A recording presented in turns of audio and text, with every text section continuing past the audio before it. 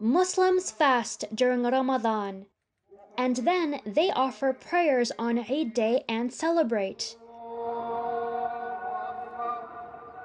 But not in China, and definitely not Muslims in Eastern Turkestan, which the Chinese call Xinjiang or New Colony. Uyghur and other Turkic Muslims are not allowed to fast nor pray. The police actually go around before dawn raiding houses if the lights are on. The light indicates that someone is up early eating before fasting. However, this Eid, the Chinese Communist Party decided to fake the Eid. Yes, they created a fake Eid. Here is a clip broadcasted by Chinese state TV. Take a look before we break it down for you.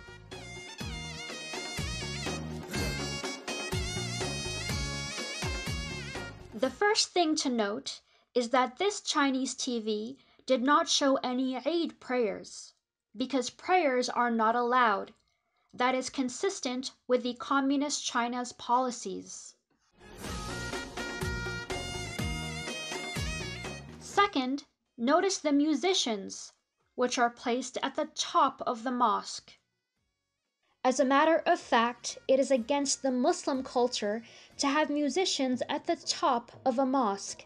It is also against the concept of respect among Turkic Muslims, but the Chinese producer probably has not studied Islam deep enough. Here is an earlier video of the mosque. In this 6-year-old clip, you can see a welcoming plaque with a statement of faith in Islam. It was still there 4 years ago in this CCTV video, and there was no Chinese flag. Even in September 2017, the multicolored scriptural plaque was there, but then the Chinese flag was added. It shows how gradually the character of a mosque was destroyed. 2 years ago in 2019, however, that faith-based plaque which adorned its main entrance was gone. A Chinese flag is also installed at the top of the mosque. There is hardly any mosque in any Muslim nation which installs a national flag at the top of the mosque. This is simply not done. But in China, those mosques which still exist are forced to install a flag. And in some mosques, a photo of the Chinese president is installed where God's name is written on the mihrab.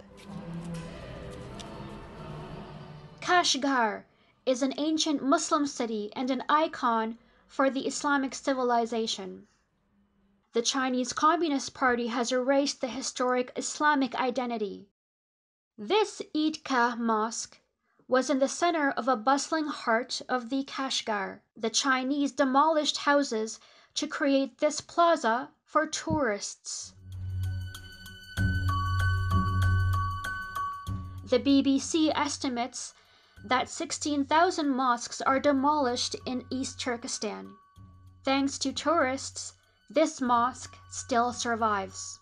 A former imam of this mosque was arrested in 2017 and sentenced to 15 years in prison. The current imam at the mosque, however, denies religious oppression by the ruling Communist Party. The mosque structure dates back to 996 AD. It has a capacity for 20,000 people to pray, but Muslims are no longer allowed to pray here. Here is Aiden Anwar from US-based Save Uyghur campaign.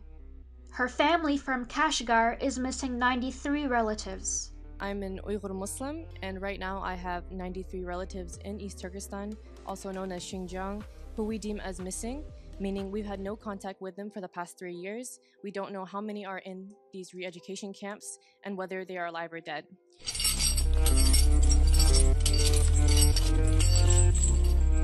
Kashgar is almost empty nowadays. Most of its people are in the largest concentration camp since the Nazis. They cannot even practice their faith, except when the Chinese government forces them to dance. Dancing for the party and no prayers for Allah.